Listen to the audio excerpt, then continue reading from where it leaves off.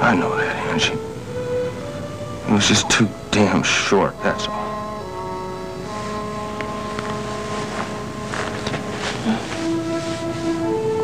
Yo, would you chill out? No, you chill out. You really expect me to believe you're not making it with this guy? Oh, honey, don't talk like that. Jesse and I just got some great news before you walked in. Yeah, we were celebrating. Oh, I can see what you were doing. I bet you could, but you're way off base, too. Ron told us that we were a big hit. Oh, honey, you should have been here. The audience went wild. Yeah, whoop-de-doo. Oh, come on, Marty. You should be glad about it. Really? Now, why should I be glad?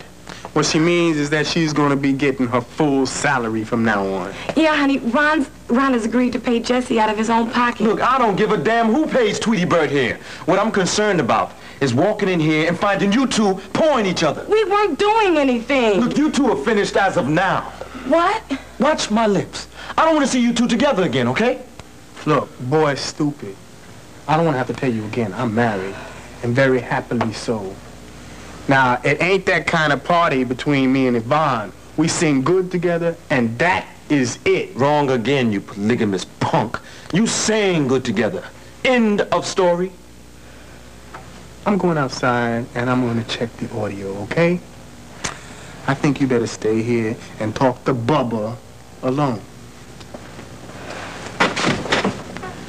Why? Why can't you understand that Jesse and I are just business partners? Business partners? Come on. Did you hear the man? He's got a wife and a kid. Look, will you get real, Yvonne? Married doesn't mean you still don't want a little on the side. Jesse's not like that. Oh, no. Oh, what makes you so sure? Would he already turn you down? No. Oh, you know, there's no sense in even trying to talk to you. Okay. Okay, if Jesse doesn't mean anything to you, prove it. Now, how am I supposed to... Get rid of him! You know, if you really cared for me, you wouldn't ask me to give up this job. Not when I'm finally starting to feel good about myself. Look, you want to tell him or do I? No, I'm not, and neither are you. What? Yeah, you heard me. Look, I worked hard to get this job, and I'm not going to let you or anybody else mess it up for me. Now, you listen to me. Hey, Yvonne, you're on. I'll be right there.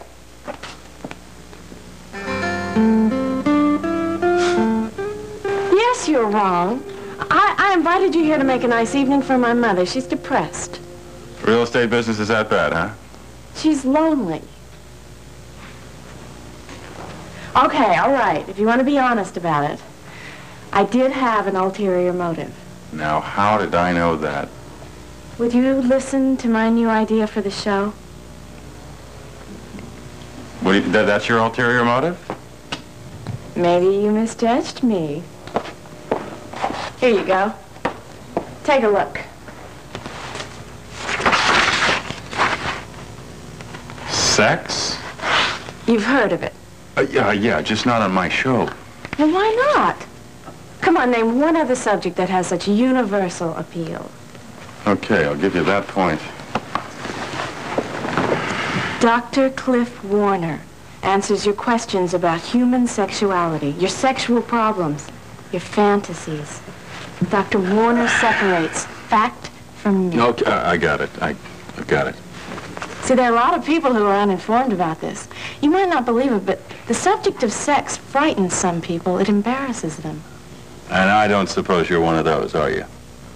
Very astute of you. Okay, so, how am I supposed to be informing the uninformed masses? See, it is just perfect for the show, because over the telephone, people will ask you questions that they would never ask a doctor in person. You really have thought about this, haven't you? Mm-hmm. We could do a whole series on it. The ratings, oh, they would go through the roof. Yeah, I'm sure they would. I'll think about it, okay? Give me a yes or a no. Liza, it is an okay idea. But I am not a psychiatrist, and I am not a sex therapist. You're a doctor. Liza, you just don't think I'm the right guy for the Hello, hello. Oh, Mother, you're back. Yes, sorry I'm late, and I'm glad I got here before you left, Cliff. Ah, that restaurant took so long, I thought I would never get home. Well, I'm sorry we missed you, too. I know Liza was disappointed. Oh, was she? I was too, darling. I was disappointed. Well, anyway, you missed a great dinner. She's a very good cook. Yes, Liza has many talents. She never ceases to amaze me. Mother, you look very tired. Oh, do I? Well, no wonder with the week I've had. Anyway, I would love to stay and talk to your mother, but I do have to go. Oh, I do hope you're not leaving on my account. No, not at all. Actually, I stayed on your account, but it is getting kind of late. Anyway, good night, Mrs. Colby. Good night, Cliff. Thanks for coming. Oh, yeah, thank you. Bye-bye. Good night. Well, thanks a lot, Mother. Zach, I can't understand why you're so upset. Nina, I've always been careful not to allow physical desires to mess up my head or impair my ability to work with others. And tonight I was... But nothing happened tonight, Zach. Nina, you know very well something might have happened tonight. Zach, all I know is that I was in a lot of pain, and you came over here and you cured me. I'm very grateful to you for that. Don't you understand? I am right on the edge of taking advantage of that gratitude. Zach, no, don't do this to yourself. Now, let's just forget about No, I the can't whole forget thing. it, Nina. I've just discovered something about myself. But I have a very deep, unconscious desire for you.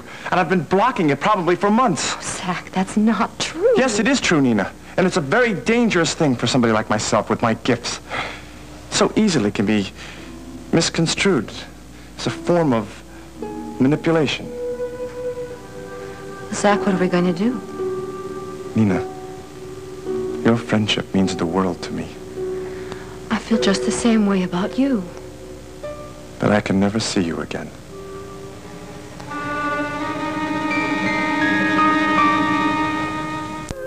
I don't blame you for being mad at me.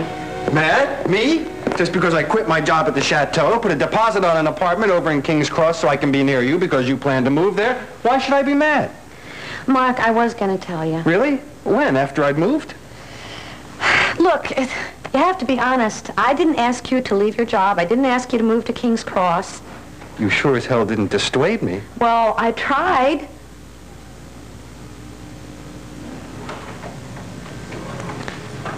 You're right.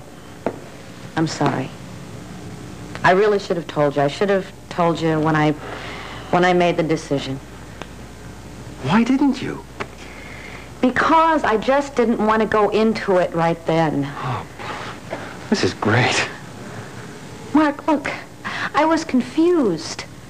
A lot of things have happened to me. And between you and Tom and Aunt Phoebe trying to tell me what I should do with my life, I finally had to decide what was going to be best for me and Laura. All right, so obviously you think coming back to Pine Valley is best, okay? Yes, I do. And we're going to be moving into the carriage house in a couple of days. Where does that leave me? Mark, look, I can't take responsibility for you because my first priorities have to be with my daughter. Well, let me tell you. In King's Cross, that's where it leaves me. Is that what you want? Brooke, I want to be near you. The whole subject of King's Cross would never have come up if you hadn't said you wanted to stay there. Well, maybe you could call Ellen and see if you could get your old job back. Oh, damn it. Brooke, you are the most important thing in my life. You are more important to me than any job. All right, I want to know something, and I want to know it now. Do we stand any sort of a chance? There you go. Thank you.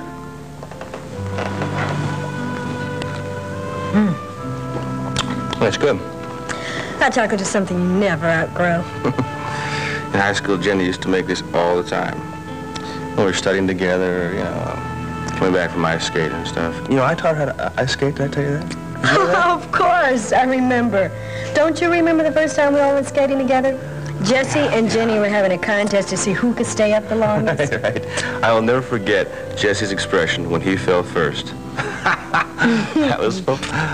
You know, it's funny how much the two of them had in common.